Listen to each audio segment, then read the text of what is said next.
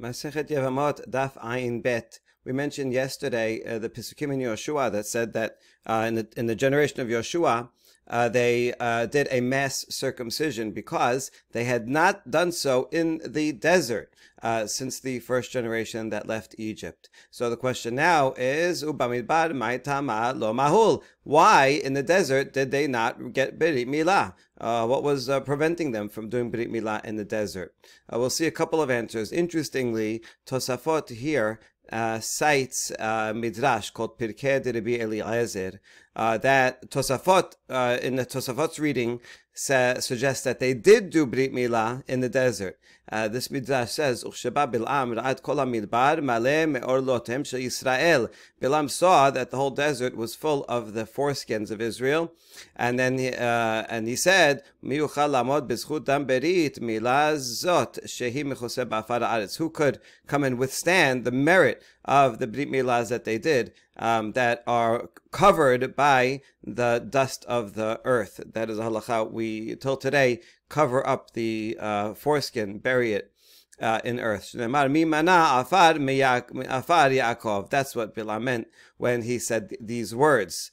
So from here you see, Kol Hamidbar, the whole desert was full. That suggests that they, in fact, did do Brit Milah in the desert. The problem is that would contradict the Pesukim in Yehoshua, and also the context of the Midrash here actually is about Yehoshua.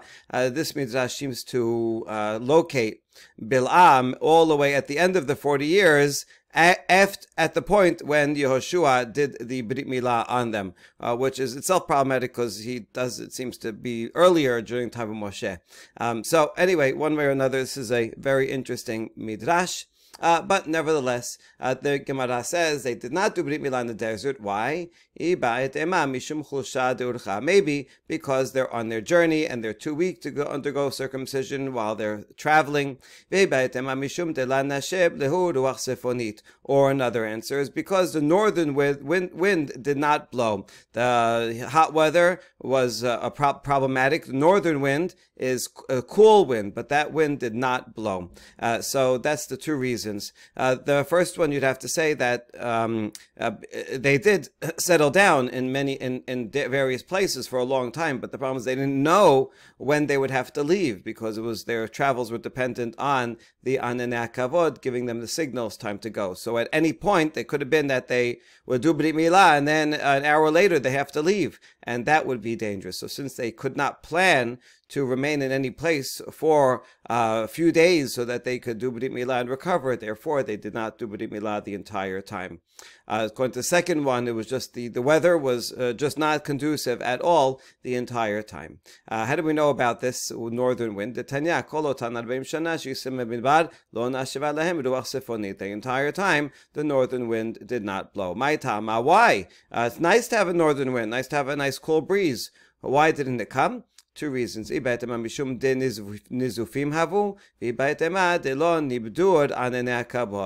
First answer is because they were banned, because after either Chet HaEgel or the sending of the spies, so they did not merit to have this nice northern wind. It was bad enough what they did, and they got this punishment. They shouldn't get this nice reward. And so this was part of a punishment. The second answer is that if the northern wind came, the northern wind is strong enough, and it might disperse the clouds of glory. And that would be a worse problem. So that's why they did not come. Okay, why couldn't Hashem make a northern wind and keep the clouds of glory if it was a miracle in the first place? Good question. You can look at Rishonim who discussed that. Amar Papa Hilkach Yomad Aibav Yomad Shuta La Mehalinan Be Velo Mesochrin Be. The Papa says we can learn from this that any day that is either a cloudy day or there's a southern wind, this would be bad weather. Southern wind was known to be too hot and just not good for healing. Lo mahalinan be v'lo mesochrin be. So we should not do a Brit Milah on that day, nor do bloodletting on that day. Here's a picture of doing bloodletting, also very dangerous, needs healing. And so if the weather is not conducive, then don't do it on that day. However, nowadays we look around, we see nobody cares about this. And even if it's a cloudy day, even if there's not a nice northern wind, but rather a bad southern wind, people, they go ahead and they do Brit Milah and they do bloodletting anyway. And so therefore we rely on the Pasuk that says Hashem will preserve, will protect the simple people. And so everybody's doing it, so we'll go ahead and do it. And that's also today. We don't really care about the weather when we schedule a Brit Milah. This pasuk and this context is used by poskim regarding other matters of health. For example, some poskim in the past have said, well, we know smoking is not good for you, but everybody does it, so Shemeh B'Tei Hashem. Okay, since then, most poskim have recognized that no, this is not even a regular danger. This is an extreme danger, so smoking is not allowed. But what about eating unhealthy food? So we know this is not a good idea. Okay, but everybody does it, so we can rely on Shemeh B'Tei Hashem if it's something that's so widespread. You can't say it's prohibited, there's a point, even if it's not a good idea. Okay, Tenor Rabbanan, Kol otan 40 shana shius b'midbar, lo haya yom shelo nashaba ruach sefonit b'chasi halayla. Even though we just said that during those 40 years, they did not have a northern wind, and therefore they only had bad weather, so that's why they could not do Brit Milah. However, in the middle of the night, at midnight, they did have that northern wind come, so there was some rachamim given to them. Even so why don't they do Brit Milah if that's the case? Well, the northern wind only came in the middle of the night, and Brit Milah can only be done during the day. So I suppose that's why they could benefit it personally. They had some nice air conditioning, but it didn't help them with Brit Milah. How do we know that? In the middle of the night, that's when Hashem killed the firstborn in Egypt. Now, my Talmudah, how does the pasuk mean that every night they had that? We learn from here that the midnight is a time of favor, and that is a significant thing. So this pasuk doesn't teach us that this happened all 40 years, but rather this teaches us that midnight is when God's mercy for his people comes through. We see that from the fact that he attacked the enemies at midnight, and so therefore we know that at midnight and all year round is a time of favor. And so because of favor, Hashem relented on his anger regarding the spies and allowed a northern wind to blow for them. Until today, the midnight is considered a time of favor, and that's why when we say selichot, we don't say it at night, but rather only after midnight, when it is once again a time of et rason. All right, and now we get to the next topic, which will take till almost this whole daf, and that is Amar Rav Huna Devar Torah Mashuch Ochel Bitruma. This is about a mashuch. Literally means stretching.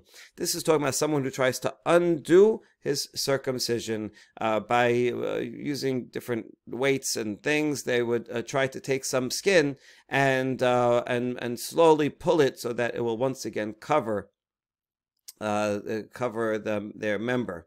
What's the status of someone who does this procedure and undoes this? It was known to be a painful procedure, but some people were embarrassed of having a circumcision. They tried to do this. What is the status of such a person? So from Midoraita, Rav Huna says they can eat teruma. It doesn't matter. Once you do circumcision, you're good, right? It doesn't matter if you do this thing after. You can still eat teruma. You are considered circumcised. However, the rabbis came and made a gezerah because it doesn't look right. The person looks like they're arel, and so therefore midrabanan, they said no, you cannot eat teruma because you look like an arel. Okay, that is Rav Huna's statement. We're going to see one challenge against it that will be refuted. A second challenge that will be sustained with a tiyuvta. So Rav Huna will be rejected. Nevertheless, after that, the Gemara is going to argue that Rav Huna's statement is actually a machloket tanaim, which means it's we're reviving it again. So we're going to see two disproofs and then say it's a machloket tanaim. So here's the first challenge. Metibe. Mashuch sarich sheyimol. Here's a braita that says someone who undoes the circumcision must do brit milah. There you go. So this says that you have to do it. That sounds like midoraita, one has to. So we answer, no, midrabanan. That's all it means. Now, this seems like such an obvious answer. Udekari la mai kari la ha sarich katane. Right? What were you even thinking when you asked? Whoever asked this question, there's no name that asked this. Just the Gemara, the anonymous voice of the Gemara asked the question. What were you asking? After all, this baraita says sarich shimol. It doesn't say chayav limol. Which would indicate deoraita, but sarich limol. So it's kind of obvious that it's the Rabbanan. So questioner, what were you thinking? And the answer is that the questioner actually was deriving this from the Sefa. What you see from here, the fact that there's the anonymous voice of the Gemara is asking a question about its own anonymous voice. Sounds like there's two different layers: an earlier anonymous voice and the later anonymous voice going back and saying that, asking about that. So the later one answers for the first one and says, no, the continuation of that baraita, even though it wasn't quoted in full, is actually what led to the question that looks like it's doraita. Here's the rest of it. Rabbi Yehuda says, no, if someone had a circumcision and then is mashuch, should not get a second brit milah because that is dangerous. Right? Leave him alone. We consider him to have a milah. Doesn't have to do it. But then the other sages said back to the Yehuda and says, wait a second, there are many people who got a brit milah, and during the time of Ben Kuziba, they did this, they were moshech, and then they had children after. What is going on here? Ben Kuziba is another name for Bar Kochva. His original name is neither of those, but rather, here's an actual letter that was found by archaeologists in the Bar Kochva caves. And you see his name, he spells his own name. This is either he wrote it or he had a scribe write it. It says Ben Kusba. Amazing to find this from his actual time, his letters. So his original name was Kosba. Doesn't mean anything. That's just his name. His supporters called him Bar Kochva. They made a play on words, as like Kochav is a reference to the Mashiach.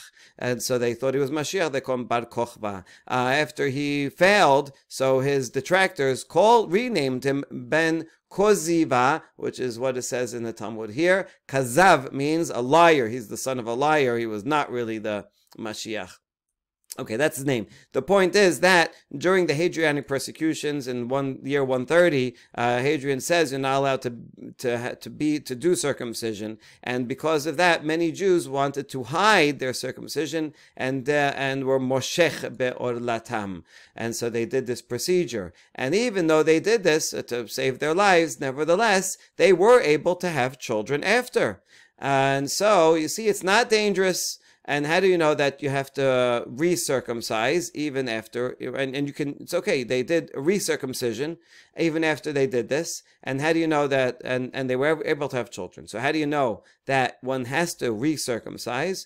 Two Pesukim. One, Shnemad Himol Yimol. In Bereshit, regarding Abraham, it says a double language, from which we learn, Afilu me'a pe'amim, even if you have to do Brit Milah 100 times. Hopefully not. But the point is that if one did Brit Milah and it was undone, then you have to do it again. Ve'omer et biriti hefa, l'rabot et hamashuch, a second pasuk. This pasuk is from the same context, just the next one, that says, shelo yimol et basar lo tov nichreta nefshei me'ameha et biriti hefar. Why do you have to add this on to the rest of the pasuk, that this person has broken my covenant? Who is it referring to? Oh, it's actually referring to, says the Gemara, mashuch, someone who had a circumcision and undoes it, is no longer part of the covenant, meaning they're considered now an arel, so therefore they must do it again. So the point here of the continuation of the Baraita is we learn from two Pesukim that one must in fact do someone who is mashuch has to do a Brit Milah again, and we quote from two Pesukim that sounds like it's a deoraita. That's why the questioner asked that question from this Braita. Look, it's deoraita, there's two Pesukim. And then we answer, no, only midrabanan. So that explains why he thought it was a question.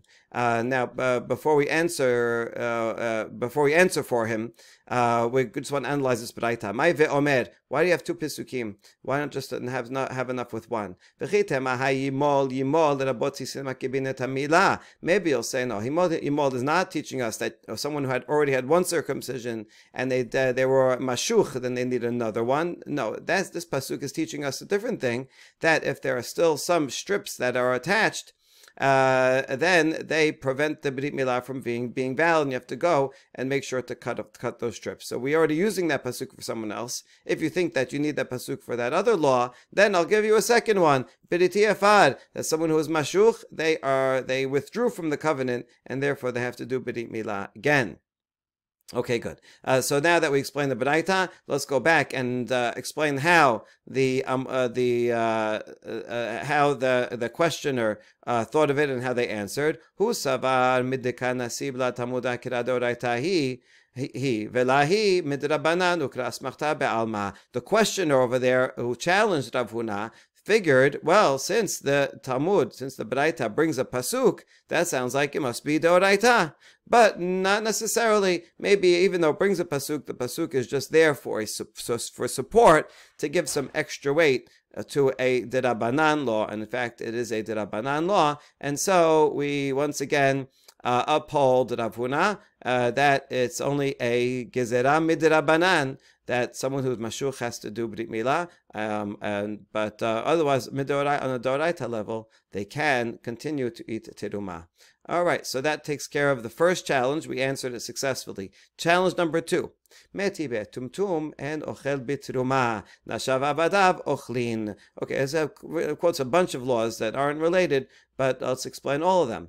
Tumtum, someone whose privates are covered up, so we don't know what he is, safek, male, female, so cannot eat terumah, because there is if it's a female, it'll be okay because bat kohen, but it may be a male, and therefore he is an arel because it's covered up, and he doesn't have brit milah, so that's why he cannot eat terumah. But his wives and his slaves can eat. Now, wives, how could he have a wife?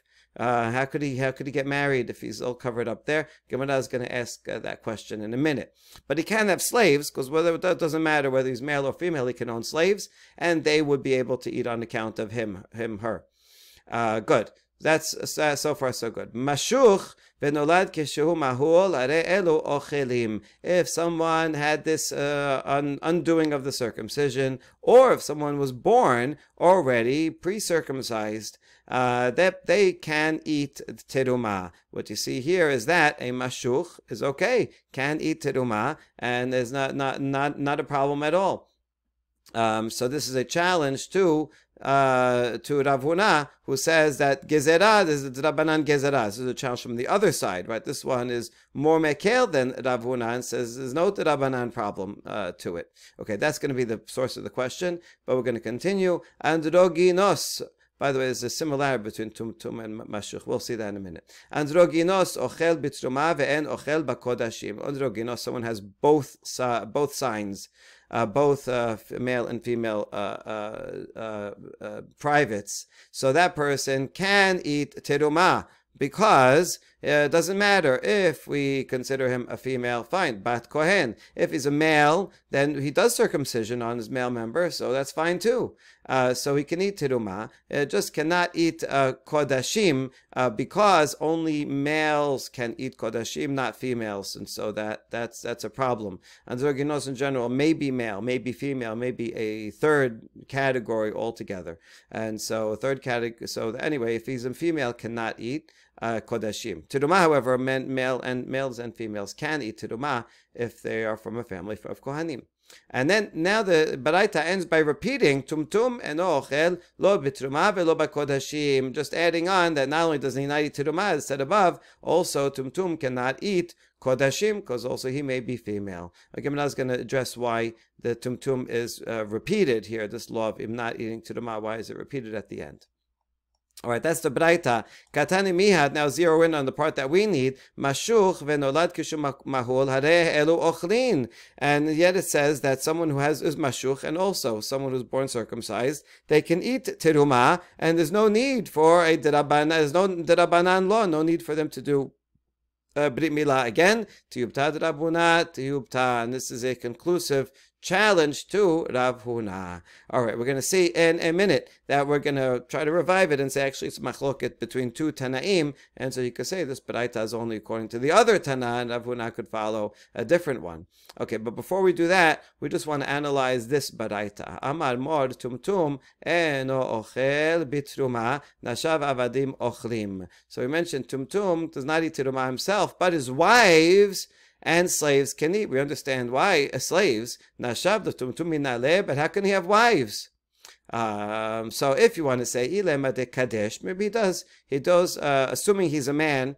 He goes and gives a ring to a woman, right? Well, so what happens in such a case? The Tanya, tumtum shekidesh kidushav kidushin. If a tumtum goes ahead and assumes he's a man and then gives kiddushin to a woman, the kiddushin is valid. It kadesh kidushav kidushin. And if he acts like a woman and a man goes and gives her a ring, then that kiddushin also is valid. So here you go, right here. That's how he can have a wife, if he gives kiddushin to a woman. But we say no. Don't think that would be valid for tiruma. Ema damar lechumra. We only said this lechumra because maybe just in case he is a man and then he gives kiddushin to a woman. So lechumra we say he is prohibited to all her relatives. She is prohibited to his relatives as anyone married would be. But lekulami amrinan, do we apply this for leniency to say that she can, if he's a kohen, then now she can come into his household and eat tiruma,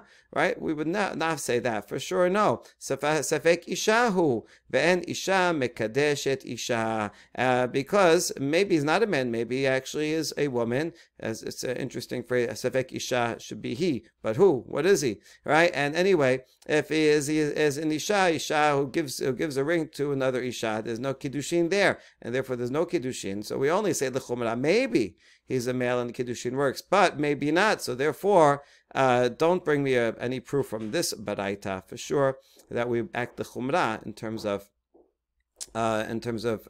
allowing them to eat teruma. Okay, so that's all the question. We didn't answer it yet. That's the question. Tumtum, how could he have a wife? Two answers. Amar Abaye kishebesav nikarot mibachus. So it could be his, even though the skin covering up his member, but the testicles can be seen, so we know that he is a male. That's what it's talking about. He gives kiddushin to a woman, and so this kiddushin is good kiddushin, and she can eat teruma. That's what it's talking about. Now, why can't he himself eat teruma? Because since the rest of his genitalia are covered, he doesn't have berit milah. So he himself doesn't have berit milah, but his wife, who he does kiddushin with, can eat teruma. That's Abaye's answer. Rava Amar, my nashav imor. Rava says no, he can't have a wife. There's no way. I don't accept that limiting case. But rather, it's talking about his mother. What does that mean? It means that his mother was a bat Yisrael. She married a kohen, so she was able to eat teruma. Her husband, this kohen, died, and so now what happens to her? Let's say she has a son who's a tumtum. Oh, this son, who's a tumtum, keeps her connected to her deceased husband, who was a kohen, and she can continue eating teruma. Well, it says nashav. The word isha, nashim, is in fact has two meanings. It can mean wife or it can mean a woman, and so here it means woman, meaning his mother. Okay. Imo peshita. We say, if it's talking about his mother, isn't that obvious? She has a child. Anytime you have a child, that child will connect her to her husband and being connected to a Kohen's family. So of course. Well, we would have thought only a child who themselves can give birth to another child can allow their mother to eat. But a child who cannot give birth, and a tumtum, is impossible for them to give birth, to have a baby of a next generation. I might say that person does not, because after all, the point is that they have children and they will go on. But if that stops there, then it's almost like they don't have a child. So I might have thought that, Kamash Mala. No, that's why this Brata comes to teach. Otherwise, it doesn't matter. Even though Tumtum can have a child, is still themselves a child sufficient for the mother to continue eating teruma. Okay, that's the two answers. We're going to challenge Abaye's answer. that it's besav nikarot mi bachutz. Tashema tumtum eno ochel lo betruma velo bakodashim. The challenge is from the last line of the Braita. Remember, it was a repetition. The Braita started off telling us tumtum eno ochel betruma, and so why does it repeat it and say eno ochel betruma velo bakodashim? So we're going to support Abaye actually and challenge Rava. So bishlama le Abaye. According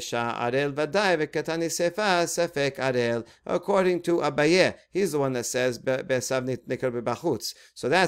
Resha is talking about he's definitely an Arel, because we can see his Betzim, we know he's a male, and we know that he didn't have Brit Milah because the rest of him is covered, and so that person cannot have Teruma, and so the Sefa says, well, that's when I know for sure he's an Arel, and the Sefa comes to repeat tumtum to tell me that if he's for sure that he's safek, Arel also cannot eat. So that's why he's coming to add another case, right? The Resha was when we saw his betzim, so therefore we know he is an Arel, so for sure, therefore he cannot eat teruma, and it repeats to say, even if I can't see anything, and I don't know what he is, and maybe he's a female, and in that case, you could eat teruma, bat kohen could eat teruma, but maybe not. So Safek also does not eat teruma. So this all makes sense according to Abaye.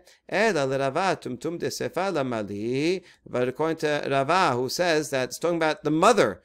So that's not a different type of tumtum. So then why do I have to repeat another tumtum again? My tumtum, Arel. Rava answers, when it says tumtum at the end, it's actually not talking about a tumtum, but rather talking about someone who is an Arel, is not circumcised. The similarity is that I hinted to before is that both have skin covering their member. One completely covering, so we can't know what it is. One covering the top of it. But that's why it might refer to tumtum, an arel, as a tumtum. Okay, even so, we continue to challenge Rava. Hashta safek arel la achil, vaday arel achil. If the first case, which you said is talking about a regular tumtum who's totally covered and we don't know what he is, and he cannot eat teruma, so then the sefa, which you said is an arel, and it's for sure arel, you might even think could eat, all the more so cannot eat. So why do you have to repeat this case? Why have to mention this case at all? I could figure it out myself. And the answer is ma ta'am ka'amad. It's actually giving a reason. The second one's giving a reason for the first. Ma ta'am tumtum eno ochel b'truma. How come a tumtum cannot eat teruma? Because we're not sure if he is a male and then he has a member and he needs b'ri milah, so he's considered arel. Ve'arel eno ochel lo b'truma ve'lo b'kodashim. And then the sefa comes and adds someone who is a tumtum is possibly an arel, and an arel for sure does not eat teruma or kodashim. And so that's the answer for Rava, and so that concludes the discussion of that baraita. And so now we can get back to Rav Huna and try to argue that Rav Huna's position is actually one side of a machloket Tanaim. Le'ema ketana'eh. משוך ונולד כשהוא מהול, וגר שנתגייר כשהוא מהול, וקטן שעבר זמנו, ושאר כל הנימולים. להטויה מי שיש לו שתי ערלות, אינן נימולין אלא ביום. So the following baraita says that someone who is moshech orlato, tries to undo the circumcision, or is born mahul, but these words are erased by some. Again, a convert who converts and is already circumcised before he converts. He converted because maybe he's an Arab and he converted. Now he's converting. Or a baby, an infant whose 8th day has passed, and so he cannot be circumcised on his 8th day. And so now it's pushed off to another time, or other nimolim. Now the Gemara inserts itself and says, "What do you mean and others? Who is that coming to include? Someone who has 2 foreskins, in which case one needs to cut both of them, All these people have to get their Brit Milah during the day, even though they're off time or, unusual circumstances, still have to be during the day, just like a Brit Milah on the 8th day. Rabbi Elazar bar Shimon Omer, Bizmano en nimolin ela bayom, shelo bizmano nimolin bayom walayla. But Rabbi Elazar bar Shimon disagrees and says if it's on the 8th day, a regular Brit Milah, then it has to be during the day. But if it's already that time passed, or any of these other situations, including a mashuch, then it can be during the day or at night. That's the Braita. Now we're going to try to prove that the Tanakama versus Rabbi Elazar bar Shimon are arguing on two sides of this question that Rav Huna spoke about. Ma'ila behakami palge demor sabar mashuch deoraita or sabar mashuch derabanan. So it makes sense to say that the first opinion says that it's that mashuch is considered deoraita. You had a circumcision, undid the circumcision, so then you need to do another one as deoraita. Therefore, it has to be during the day, just like a regular brit milah. Whereas Rabbi Elazar bar Shimon, who says, no, you only have to do it mid-Rabbanan. Since it's only Rabbanan, that's why you can do it at night. And so maybe that's the two sides here. Then we reject this. V'tizbera, katan, shavadas demano, mika lemanda mad Rabbanan. Where you're saying all the things in this Baraita are all Rabbanan, and that's why they can be at night, according to Rabbi Elazar bar Shimon. Even an infant who, let's say he was born on during the twilight, after sunset on Friday afternoon, and then so you don't do it on the next Shabbat, you push it off till Sunday. So you're saying that's only the Rabbanan, not the Oraita? It doesn't make sense. No, Ela de kula hama mashuch de Rabbanan. Rather, it could very well be everyone that's Baraita thinks that it is in fact the Rabbanan. Well, in any case, that would still be beneficial to Rav Huna, who would have a Baraita to support him. But the point is that it's not a Machlokes Tanaim here. V'katan shavar zemano de Oraita. And whereas the other case here, the katan not after the 8th day is in fact the oraita. So what are they arguing about? Tanakama and Rabbi Elazar. Mor sabar darshinan u bayom, mor sabar lo darshinan u bayom. When it says regarding Brit Milah, u bayom hashemini yimol basar lato. So from that we learn that when it's on the 8th day, it has to be during the day. From the extra vav, u bayom, we learn that not only this case, the regular 8th day, but even other cases, even someone whose time has passed also has to be on the 8th day itself. Has to be during the, even whose time has passed, has to be during the day. No matter what day you're doing it, it has to be in the daytime and not at night. And that we know about for the Deoraita law, that regarding a baby past the 8th day. And then the mashuch, which is, even though it's only the Rabbanan, we include with it, because when the rabbis say, oh, this is the Rabbanan, so this person has to get another Brit Milah, so they're going to make it like the Oraita and say it also has to be during the day. Whereas the other opinion says, no, we don't learn from the Ubayom. Just because it has an extra Vav, that's not so significant. We don't learn from the extra Vav. So that's what we're talking about. But in fact, everyone agrees that this is the Rabbanan, so it's not a machloket. We're now going to back up this interpretation, because after all, there's another similar case where we also use an extra letter to teach about something being done during the day. Kihad yatib Rabbi Yochanan v'kadaresh. One time, Rabbi Yochanan, he was giving a derasha, and he was saying the following halacha: Notar bizmano eno nisraf ela bayom, shelo bizmano nisraf ben bayom ben balayla. A korban who that's time has passed and you cannot eat it anymore is called notar, and it needs to be burnt. If it's that very morning that is the cutoff point and you can't eat it anymore, then it has to be burnt during the day. But if that time has passed also, and now it's not the first morning when it should be burnt, and we still have to burn it, but if it's not that time, then you can burn it both during the day and during the night. Okay, that was his halacha. Now, v'itibe Rabbi Elazar le Rabbi Yochanan, Rabbi Elazar stam is Rabbi Elazar ben Pedat, a student of Rabbi Yochanan, who asked him, "Eni ela nimol lishmini she'enimol ela bayom minayin lerabot tish'a la'asara la'achad asar l'shnem asar minayin tamud omar ubayom." So here's the question. He said, well, I'm going to compare the case that you presented to a case of Brit Milah, where we said, I only know that a baby that's circumcised in the 8th day has to be during the day. What if it's circumcised on the 9th or 10th or 11th or 12th? This would be cases when it's born during Ben Hashemashot on Friday afternoon, and let's say the next week, so then we can't do it on Shabbat, you usually do it on Sunday. Let's say Sunday is Yom Tov, and Monday is Yom Tov, after Shabbat, so then it's going to be pushed off until till Tuesday. So that would already be the 12th day after. And so how do you know that any days after the 8th day, it also has to be during the day and not at night, because it says U bayom.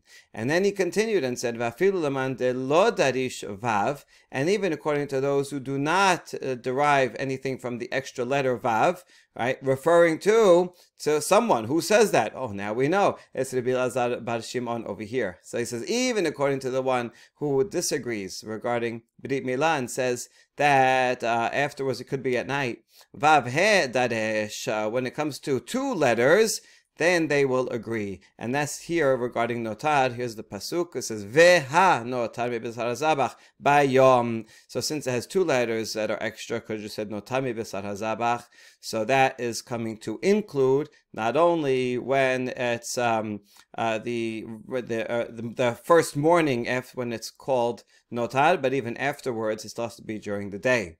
And so therefore, whether it's everyone agrees that it has to be during the day. And this is a challenge that Rabbi Elazar told Rabbi Yochanan. Rabbi Yochanan said that if it's not the right time, it could be burnt at night or during the day. And he just said, no, there is no opinion. There is an opinion about that, like that regarding Brit Milah, but no opinion like that regarding notar. So what we do see here, and we see here tangentially, is that with his reference to two opinions regarding Brit Milah. So this supports the our interpretation just now that there's machloket about the U ba'yom and not whether it's Rabbanan or Deoraita. A continuation of this very story here, which is fantastic. It says, Batan denafak amal Rabbi Yochanan leShakish ra'iti leben pedat sheyoshev v'doresh kemoshe mepi hagebura. So after Rabbi Elazar left, that student, and Rabbi Yochanan seemingly did not have an answer. He was quiet. He couldn't think of an answer. So he was actually proud of his student. And he told Chavruta Resh Lakish, says, I saw Ben Pedat, Rabbi Elazar Ben Pedat. He was sitting and he was deriving laws. It was like Moshe Rabbeinu hearing directly from Har Sinai. When you're able to make a connection and derive something, and it's legitimate and convincing, it's like new Torah, a new revelation, as if you're hearing it straight from Moshe's mouth, straight from God's mouth. So he was so proud to hear that. Amar le Resh Lakish, didehi matnitahi. Resh Lakish said, don't be too excited. You think that Rabbi Elazar ben Pedat made it up? No, he was quoting a Tanaitic source. Matnitat, quoting a Tanaitic source. Hecha tanale. Where is it? He asked. What are you talking about? I never heard of that Tanaitic source. I thought he derived it on his own. And Resh Lakish answered, B'Torat Kohanim. Torat Kohanim, we call it today Sifra. This is the Midrash from the times of the Tanaim on Sefer Vayikra. It's very, very difficult, very complex Midrash, and it's in there. So Rabbi Yochanan did not know it, so he made up for it now. Nafak Tanya Bitlata Yomeh Besabra Bitlata Yarche. So Rabbi Yochanan went and he spent 3 days studying it by heart, learning it by heart, and then 3 months going and analyzing it to have a full understanding. This is fascinating. First of all, this is an amazing feat to memorize the Sifra in 3 days, but it also shows a couple of things. Number one, while we can expect that everybody knew Mishnah by heart, all the Amoraim knew Mishnah and they could analyze and all that, something like Torat Kohanim, a Midrash Tanaim, was not necessarily known by everyone. But those who did learn it, this shows the system of how you would learn in those days, because it was all oral. So it's not like he went and just looked up that one passage in a manuscript, but rather he learned it by heart. And so first you learn the whole thing by heart. So that's the equivalent of like buying a book, except you don't buy a book, you actually have to acquire it, not just put it on a bookshelf, put it in your mind, word for word. And only then you go and he analyzed the Midrash. And that took 3 months. And so he realized that, I'm missing good information that's in Torat Kohanim, right? I didn't know that. So now he makes up for his loss, which also shows another thing. Never too late to go and make up for knowledge that, a gap in knowledge that you should have known. So, okay, so you didn't learn it beforehand, learn it now.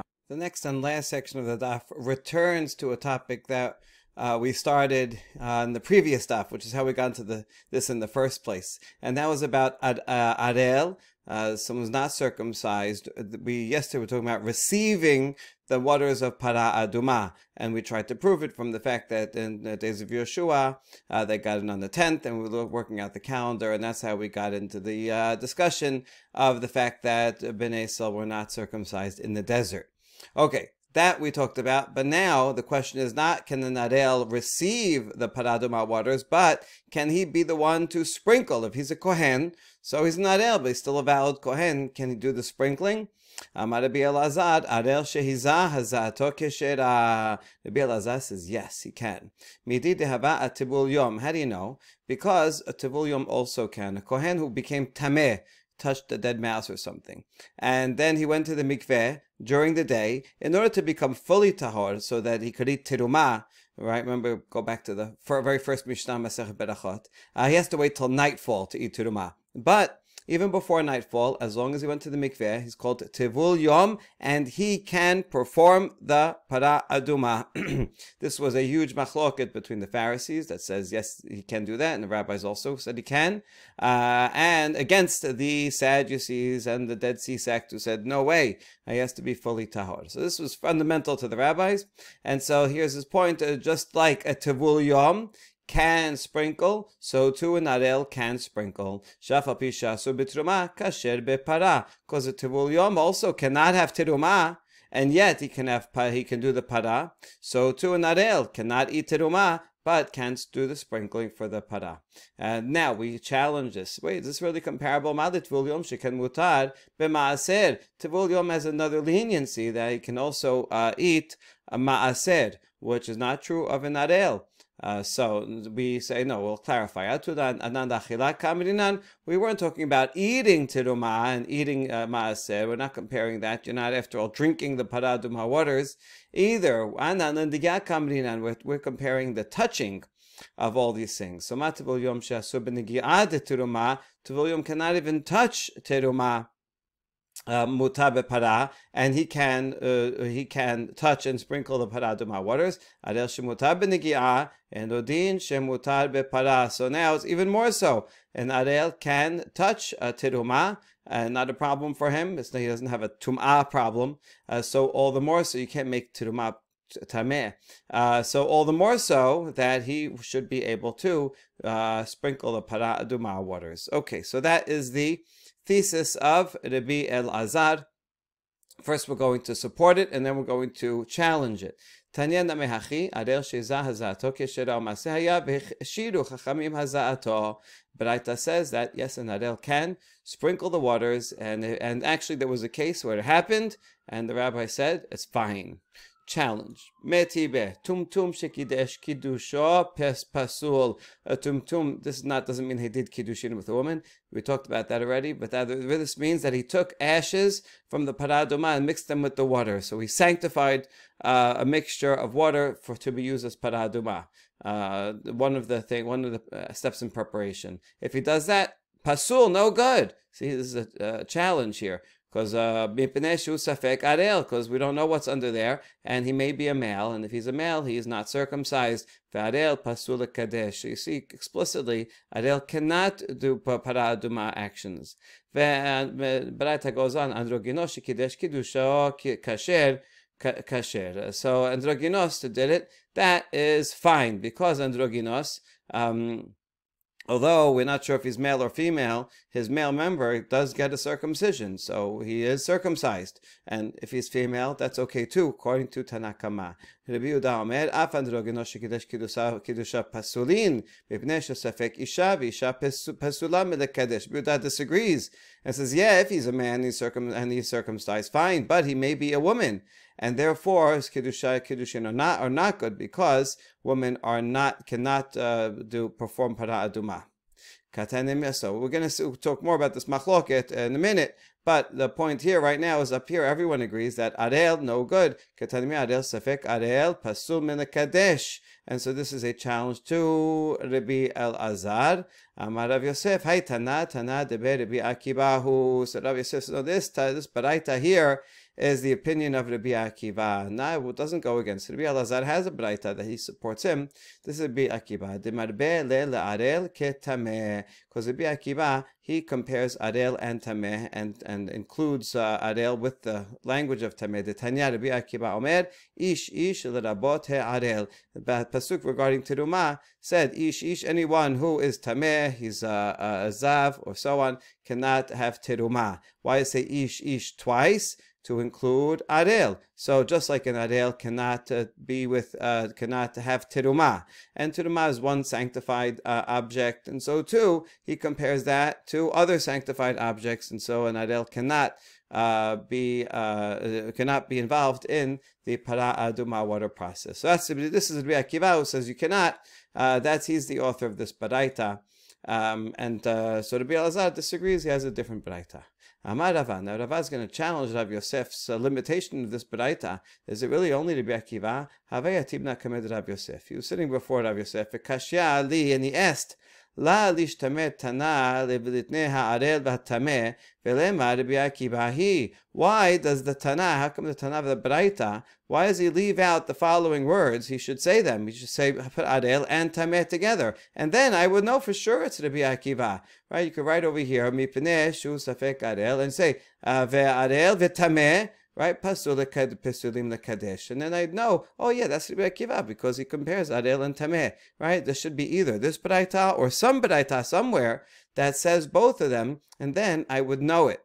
Any baraita can you find?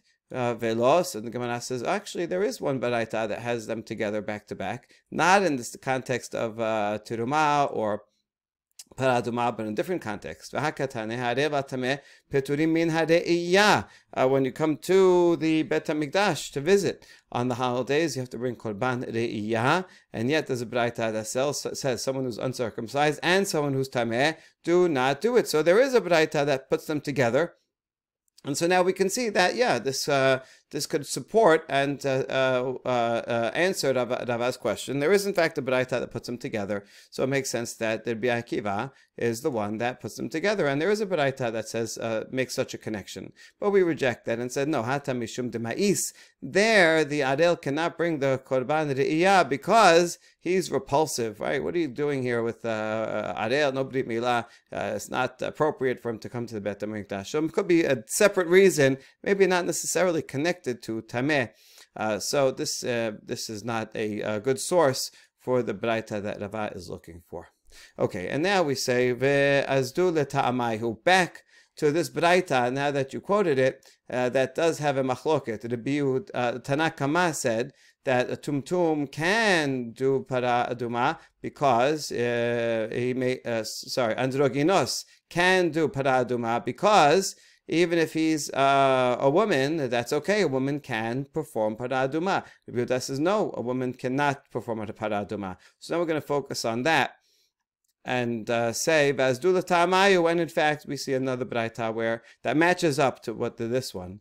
V'tanya hakol keshirim lekadesh hos me haresh shote v'katan. Rabbi Yehuda machshir v'katan posel b'isha u'ba'androginos. So according to Tanakama, anyone could do para aduma except for someone who's deaf or not mentally competent or a child. But you see, it doesn't exclude a woman. So a woman can do para aduma according to Tanakama, as I said before. And Rabbi Yehuda says he disagrees on 2 points. Number one, he says a katan can do it, but not an isha, and therefore also not an androgynos. Androgynos, maybe he's a male and it will be okay, but we don't know. We may consider him a woman or a third category, and so therefore cannot. Okay, so you see that Rabbi Yehuda also follows an opinion that it says a woman cannot. Tanakama says a woman can. All right, good. Now, last point. What's their source? My Tamad Rabbanan. What's the source for the rabbis to say that a woman can perform para aduma? So it says in plural, they, anyone can take hanach de pasle ba'asifa pesulim Psulin b'Kiddush. Hanachta kesherin b'asifa, kesherin b'Kiddush. Those who are no good, cannot do the gathering, also cannot do the mixing with the ashes with the water. But those who can do the gathering, can do the mixing. A woman can gather, and therefore can also do the mixing. You see that they are mentioned back to back here. This entire pasuk is talking about the mixing of the paraduma ashes with the water, and this verb velakehu is actually going back to here when it says ve'asaf. And so you see, it's just picking up on whoever can do the asifa. That includes women. So also here velakehu, that very same person. And that includes women can also do the velakechu and the natan, taking the ashes and mixing it with water. So therefore, that's the proof of Rabbanan that women also can do the mixing of the para aduma waters with the ashes. Okay, good. Rabbi Yehuda, how's Rabbi Yehuda going to respond to that? Malachim kenem akera velakach. My velakehu, but you could have just said velakach. It said ish tahor before, that was singular. So should it continue with singular here? Why does it say plural? Plural must be coming to include someone new. Even someone who could not do the gathering before can do this, and he says that's referring to a katan. So you see, this explains the difference between katan which he also disagrees with. The point is that they are in fact different from each other, and so once they're different from each other regarding katan, the katan is included, and not isha. Where we say, wait, ihachi isha nameh, why not include isha as well over here? Venatan velo natena, and his answer is because of the rest of the pasuk says if it could be a woman also, should be venatena, she will put the water, but it says venatan in masculine, so therefore no natan and not the venatena. Okay, Rabbanan, so Rabbanan, now that's a good question. How come it says a plural here? Velakehu. It says ikatab velakach venatan havamina shekel had ve'eheb had. If it had singular in both lakach and natan, I would think it's this very same person that has to do the taking of the ashes and putting it in and the mixing with the water. So this was v'lakehu, that it could actually be two different individuals that do these two steps of the process. That's why it says v'lakehu. And if you make them both plural, then havamina deshekli tere v'yahabeh tere. Katav rachamana v'lakehu v'natan defilu shekle tere v'yaheb had. If it said plural in both, then I would have said that it has to be actually two people that take this one and two people that take the other, that do the next step. So therefore it says, no, it doesn't matter. Even if two people take the ashes and one person actually places them in the water, then nevertheless the ritual is valid. So he explains the singular and plural in a different way. And so in any case, we have that both derivations for both Tanakama and Rabbi Yehuda. And Rabbi Yehuda. And last point about this, Midrash v'hizah tahor al hatameh. Why does it say that the tahor will have to sprinkle on the tameh? Isn't it kind of obvious that any Bet HaMikdash related ritual, this is also called meh hatat, it's like a hatat, it would have to be done by a tahor, by a kohen who's tahor. Why would we have to say this? Tahor mikela shu tameh. It must be, when it says tahor, it means that it just means he's more tahor than someone else who's tameh, right? So it's by comparison. So limed al tivul yom shekasher beparah. And so this is the derivation that we started, that we had at the beginning of this discussion, that we learned it from, that tivul yom, someone who's, he was tameh, he went to the mikveh, so now he's much less tameh, even though he's not 100% tahor, he's 80% tahor. That's okay, that's good enough for the para. That's the important derivation that the rabbis make to learn that tivul yom is tahor in the first place. Okay, so we went on a tangent regarding para adoma because we want to compare it to arel, and then we concluded that tangent. Baruch Adonai Le'olam, amen ve'amen.